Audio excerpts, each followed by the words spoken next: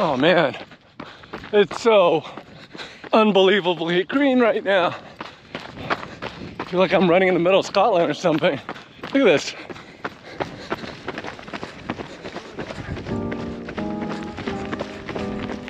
Every year since 2021, a small group of like-minded friends and I love to put on an adventure on the calendar come mid to late March. This year, a trip back to the Central Coast of California on trails that I raced back in 2022. It was a great few days of running and community, but it's also great when you have a home you look forward to coming back to just as much.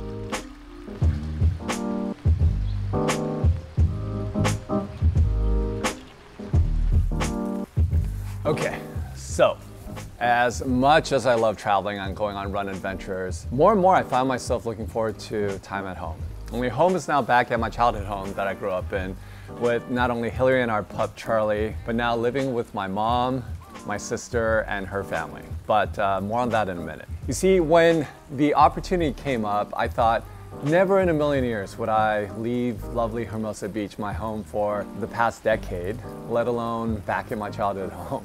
But my wife Hilary thought it'd be a good idea to basically start fresh and give it a shot. And honestly, as it turns out, it was one of the best decisions we could have made. Not only did it allow us to start our marriage on a clean slate, but it kind of forced us to pare down, live a bit more simply, and in living on the same compound with my family, just a little more time with the kids as they grow up. And since today officially marks exactly 1 year since we moved in, I thought it was a perfect time to give you guys a tour of our cozy, tiny little home, a nice little oasis in the heart of Los Angeles. Let me show you guys around.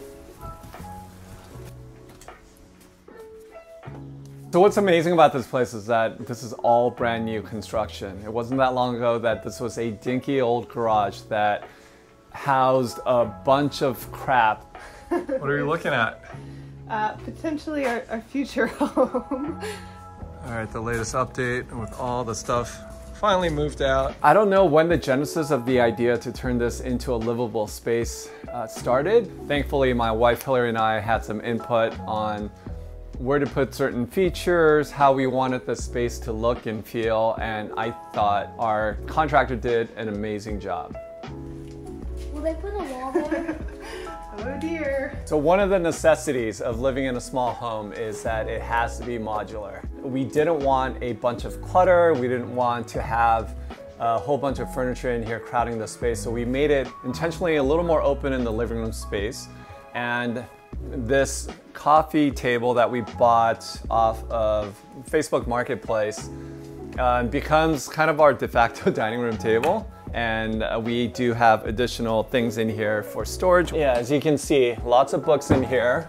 We have some gym equipment and additional books in there. We also have our television here, which is also very modular. It has wheels, it wheels out in front when we want to watch a little television or a movie. This is where we like to hang out and just relax and have a cup of coffee first thing in the morning and all of our meals. So this over here was originally intended as an add-on to the garage to be additional storage. You know, we need a little separation between Hilary and I thought this would be a perfect spot to turn into my office. You know, where I like to spend most of my time editing and doing work. So come on into my office. Given the limited space, I was very intentional about how things were organized and put away, especially because with camera gear, you could just pile on a whole bunch of stuff, from hard drives to lenses to C-stands. There's a lot that was packed in here, but again, I was very intentional in how it was organized. I did have to sacrifice my desk and give my old giant standing desk to Hilary, and in turn I inherited hers, but that's a sacrifice I was perfectly willing to make. There are many times that we're on the same conference call, so having a separate space like this was absolutely necessary. My YouTube 100K plaque, which I'm quite proud of and worked many years to build. I have little Grogu, Baby Yoda.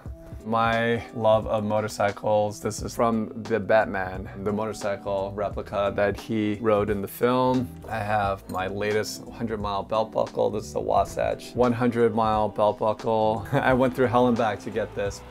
I'm that much more proud of having gotten this result. Sports, I'm a big sports guy. Lakers, Dodgers, and of course my Rams. These little toy soldier figurines. Shout out to Ted Lasso, one of my favorite TV shows of all time. This guy is from a decade ago, 2014, Angeles Crest 100. Still the best race from start to finish that I've run, 24 hours and 20 seconds. And just a little reminder that even though everything goes your way on race day, that you can still fall a little bit short. Nice little reminder to keep me humble. And this here is a piece done by Nate Sexton. He dealt with brain cancer and is unfortunately no longer with us. He was doing some art as a way to continue to provide for his family and raise some funds. So I very happily purchased this piece when I saw this, a little reminder of how fragile life is, but also just a salute to Nate, who very bravely fought brain cancer. And this here, right outside of my office, is the washer and dryer, which we share with our family in the main house. I mean, as runners, you know how much laundry we have to get through on the daily, so having this readily available to Hilary and I has been an absolute godsend. Okay, so that was the washer dryer, the office.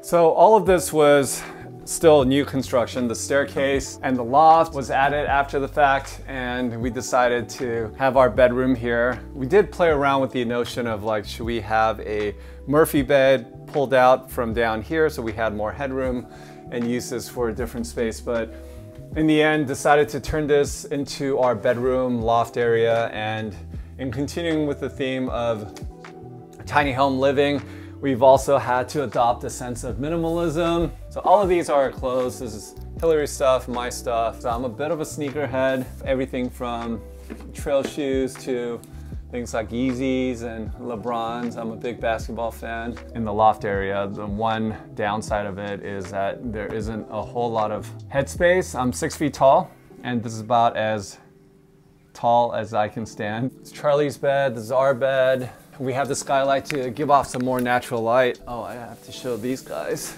These are the New Balance MT110s, the Anton Krupickas. When I saw that Anton was giving away an old pair of his MT110s, snatched it up, Anton's signature right there.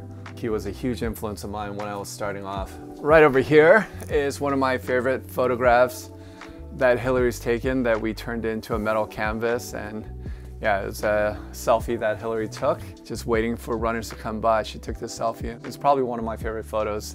A few more personal touches I like to point out. This is a sign that Hilary got done custom to hang at our wedding. How will you know?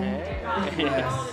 And speaking of our wedding, I love this wedding gift by our friend Raja, inscribed Hilary and Billy running together forever. And I absolutely love this.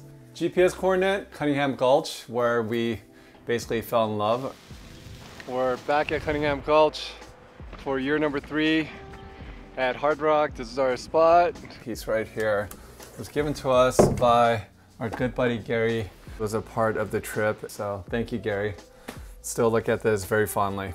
So another space where we spend a lot of time is, of course, in the kitchen. Hang on, let me play switcheroo here and give her the mic. So take us through the kitchen.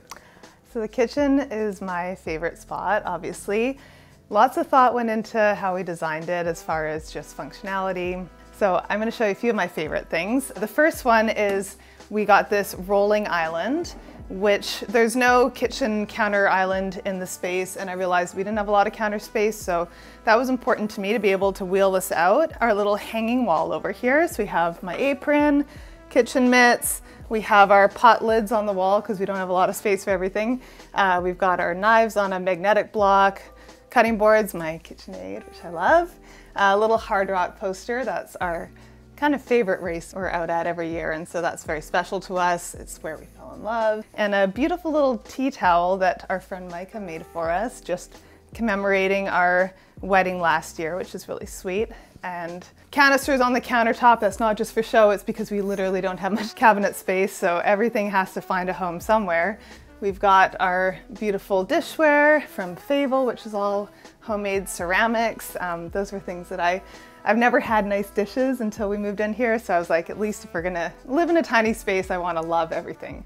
So that's kind of the premise behind all the kitchen stuff, is like, I want to love it, I'm going to use it every day, I have to stare at it every day because it's right here, so let's make it special. We've got our coffee setup, which is very important to both Billy and I, and our little caraway pots and pans, which kind of store in these magnetic holders, just again, because we've got nowhere else to put them. Our little open concept shelves with our little alcohol cabinet on display. You'll notice that there's also lots of plants in this place, and that is me.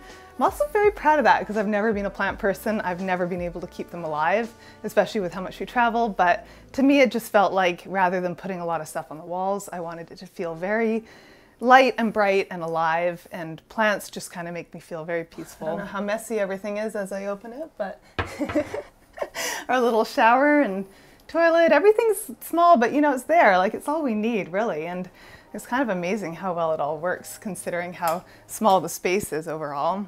I'm very fond of this hangboard, which we just put in like a month ago, and we're both wanting to get better at our upper body strength. I used to be a big rock climber, and I'm trying to get into it more. So Billy got the closet, which was fancy, and I got the staircase. That's my space. So my little desk area is right over here, right tucked away under the stairs, and so when we're on our calls, at least we have a little bit of separation between the two of us. Have my mic stand for the new podcast that I just started. Charlie's got a little bed underneath the desk where he sleeps while I'm working. Everything has a home. So there's not a lot of lights that aren't kind of recessed in this little place, but I did want to have like a statement light. I love this wicker look, very like bright and open, and it also casts a cool pattern, like a little shadow crisscross on the ceiling. So this was kind of one of my little touches as well. To those wondering, where are the running shoes? May I present to you my shoe bin? I know I mentioned that I am a bit of a sneakerhead when it comes to like street shoes, basketball shoes, but I don't necessarily get into the weeds when it comes to running shoes. I kind of liken it to a bottle of wine, right? I know by having it that I like it. I like a certain bottle or brand or varietal. It's kind of the same thing with shoes for me. I don't necessarily geek out over the midsole foam, the outsole rubber, the upper, any of that stuff. I just know when I try it and I run in it that I like it. Topo Athletic Mountain Racer 3s, which are my general go-to running shoes right now on trails. I have the Nike Ultraflies, a couple of pairs of Hokas. I have the Adidas Gravix Speed Ultras, I believe, that I've only done a couple of runs on, so TBD on that. The Arc'teryx Silence. The reason I have so many is that, and this may sound like one big brag, but it's kind of the truth, it's like most of these I didn't buy myself. They were given to me, and I honestly don't know what to do with them. 2004 Triumph Bonneville. It is a prized possession I've had since 2006 when I bought it used. 790cc, just a classic, timeless, beautiful bike. And it kind of fits in with my overall aesthetic. I do consider myself a bit of an old soul. I love old music and I love old classic bikes, and it's just something about this bike that speaks to my heart and my soul. Don't ride her nearly as much as I used to. I first started riding back in 2005, even before I was a runner. Now, these days, everyone is distracted on their phones, but I still ride every now and again to run the occasional errand, but that's about it. What is your favorite part about having Auntie Hilary and Uncle Billy right next door? My favorite thing about Uncle Billy in this house is that I get to play sports with him. I like Charlie. I like Uncle Billy doing horsey. What I found out after a year of living here is that you really don't need much to lead a happy life. We have enough room for the three of us, family next door, working amenities, and maybe minus the shoes, a fairly pared down and simple life. It may not be much, but it's home, and it's more than enough for us.